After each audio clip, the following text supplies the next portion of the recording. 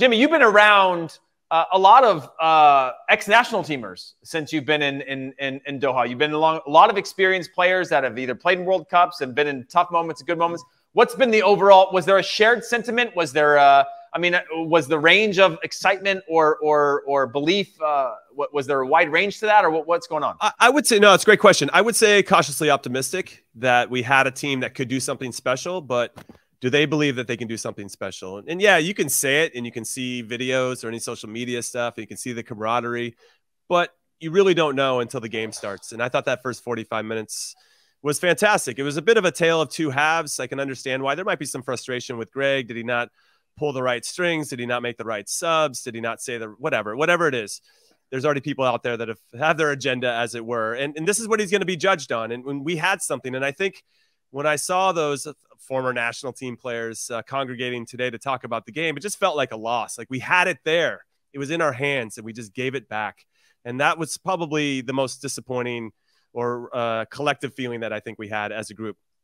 What I'll add is there are a lot of positives to take out of this game. I love our balance of our team. I thought starting Timo Weah was the right choice. Now, it seems like Gio Reyna didn't, I don't know, I think he suited up, but didn't even warm up. So I'm kind of curious as if you guys have heard anything. We couldn't hear anything. I've heard he picked up a slight knock. Mm-hmm. Yeah.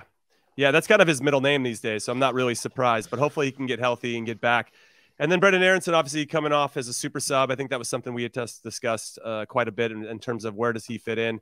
Weston McKennie, I think he put in a good shift for us. Was it maybe 5-10 minutes too long? Because he looked like he was hobbling a little bit when he came off.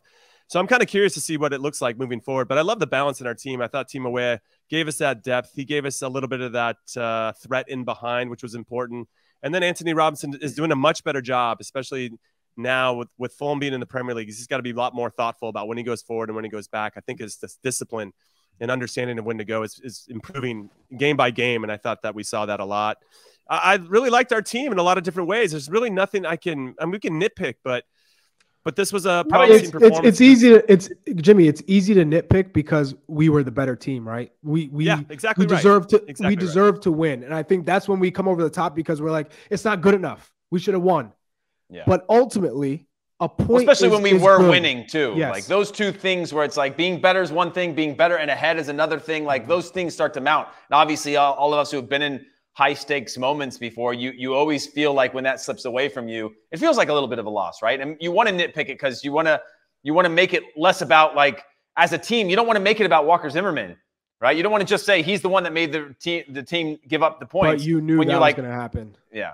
You knew Walker Zimmerman was going to get it from supporters just because they weren't happy with Walker Zimmerman, especially when his form, I think, with Nashville hasn't been the best.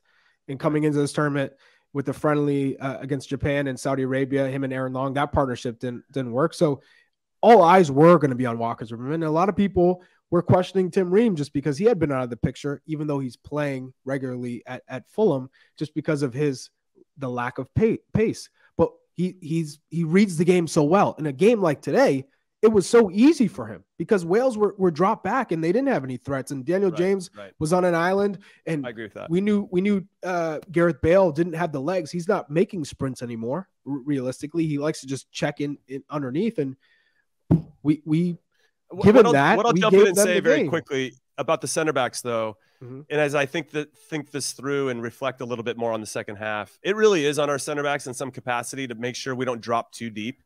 And it's on Matt Turner to make sure, just being vocal, just to stay a little bit higher. I'm not talking we're playing this high line at midfield. I'm just talking 3 or 4 and 5 yards. And you guys know that makes a big difference, especially if Matt Turner can come out and be that. He did come out towards the end when it was a 1v1 there. We were trying to get back in it at the very end and headed that one out. And then Kellen Acosta, smart yellow card, by the way. I want to give him a shout out for that. But I thought the line started to collapse on each other. And to kind of give you a definition of what that means is when our midfield and our back line are way too close. They start to blend. And yeah, they start to blend. And when they start to blend and you get too close to each other, there becomes this gray area of like, am I going to step to the ball or are you going to step to the ball? And when that starts to happen, that's when pockets of space and that uncertainty starts to pop in. And then it gets infectious. It just starts to spread throughout the team. And then your team shape is off. And so I really feel like... Well, and nerves are going up and fatigue is going up. What's that? I said, and nerves at that point are going up. Yes, of course. You know, fatigue is going up. Like it starts to become this perfect storm of a situation. But then we talked about this before, Jimmy, and before you jumped on the show, of the players that I would have expected to not make that mistakes are the ones that I think Greg brought because of their experience, right? Now, if you had a Robinson there, a fit Robinson there, or you had a young other center back that makes that mistake, okay. But you're bringing these players with experience because you're like, I trust you to make the right decisions. It's obviously, like you said, it's marginal at this level, and it happens so quickly. You don't expect Walker Zimmerman to make that. But it was, I feel like you said it well, indicative as the game went on that they were dropping deeper and deeper and sort of withstanding more that they could have prevented every like 3-4 yards of just taking those little tiny steps that make the strikers have to play honestly, or the wingers have to track back and those types of things. Charlie, what's your thought? Well, I was going to address one of the comments on the YouTube section. Of course you are, Charlie. You're the you are literally you are the YouTube section. You're the hall monitor. Yeah, you are the hall monitor. I have the monitor. So Jabron Khan said, "Stop spinning this to the positive. We should have won. The media, quotes, needs to be hard on the team." Now, you could be negative and just be grumpy about this result. Yes, we all think we should have won this game. We were the better team, but that's 100%. Not how this sport works. You have to either A, stomp on their necks by just being aggressive and being relentless and forcing them to just give up because we just keep scoring, or we close out the game. Greg Berhalter decided to close out the game. He figured, man, they're not that threatening. 1-0 is good. We'll take it at that because we haven't been sharp in the final third. So ultimately, they were on the path to doing that. But I was critical watching the game that Anthony Robinson was giving too much space to the outside players for Wales to cross the ball. You cannot, if you're going to drop, you cannot not allow them to have free service and pick out where they want to go. You close it down and force them to either ricochet it off you or have to recycle and circulate the ball back across to the other side. But we were allowing them to serve the ball into the box. That was the issue. We're still in a good spot. So at one point going into the game against England, I'm going to be positive. Why would I say, oh, we're done, it's over, it's hopeless? Yeah. Because even if we lose to England and we keep it close and we beat Iran, more than likely, I think we're still going through. Yeah, I agree with you. I would say that that's why we're keeping it positive. If you would have approached it, or if you would have told us ahead of time that we would have got out of the Wales game with a 1-1 draw, and you would have known that Iran is now -4 goal difference after the first one. I don't know. I not to say I would. I guess if we had been down a goal and came back and scored, we'd be feeling a lot more positive about, not necessarily completely positive, but feeling good that we were the ones that fought back, and we, that's the easy narrative there.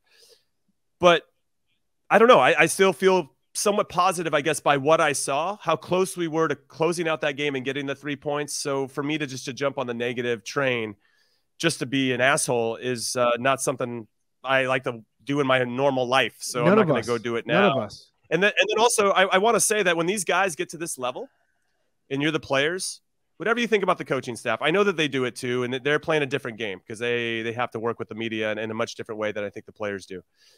But these guys aren't playing at these level without knowing when they make mistakes. They're looking at all the little things about how to get better. So for us to then pile on, or even if we did, we're like, hey, Walker Zimmerman's got to do better. I'm pretty sure Walker Zimmerman knows that he needs to do better. It's like, yeah, no shit. Thanks, guys. Thanks, Captain Obvious. So it's just, I don't know. Well, he didn't even fight the penalty call. That's when you know that, like, he kind of just was like, there's the players around him, but you could tell that he hoping that he wouldn't call it. Yeah. So yeah, I get it. I mean, there's room for criticism and people should be held accountable, but there was a lot of positives in this game that I was actually pleasantly surprised. And in some ways I was wondering what Wales is doing in the first half, because they just decided to sit back and absorb and not really try to play the game. And we tried to play, and we tried to dictate things, and we tried to win the game, and we deserved our goal. And I love that, because we can't always say that about some national team performances, especially in a World Cup, in our first one in 8 years. And I will add, we aren't just in here throwing roses all over the place and saying everything's great and dandy. Everybody had an 8. Everyone was great. No, we've been honest. We've said, Josh Sargent wasn't good enough, although he made a big play for us, because without him, we don't score that goal with his hold-up play. But largely, not good enough, not effective enough. I'd say Weston McKennie, also kind of just doing enough to play because you could tell that injury is bothering him. He's not 100%. So at halftime, I would have liked to see him get subbed. I have no problem with him starting. You're saying, okay, I believe in Weston. Maybe he's going to be great enough to make an impact in this game off of set pieces. But because of the way that Wales played, you didn't have to worry about set pieces in this game, at least defensively. So put on Brandon Aronson at halftime. Give him 45 minutes because he'll be able to press. He'll be able to get on the ball and play, be a little bit more aggressive. I think that's what we needed, a little bit more of that killer instinct and also being clean in the final third, which we didn't have. We said Anthony Robinson. Yes, he was making runs at times, being impactful, but gave too much space in the end of the game for service. Tim Ream, largely good. In the first half, didn't put a foot wrong. Second half, I think there were times where they got caught sleeping, and Walker Zimmerman especially, because obviously he gave up the penalty. And what Jimmy Conrad is saying is we don't just have to go, oh, Walker's the worst, and bench him, don't play him. That's not how it works. He made a bad mistake. We called him out on it, but that's it. Done. He knows he made a mistake. Everyone knows it. And then I'd say Serginho Dest to finish also didn't, I think, just didn't impress.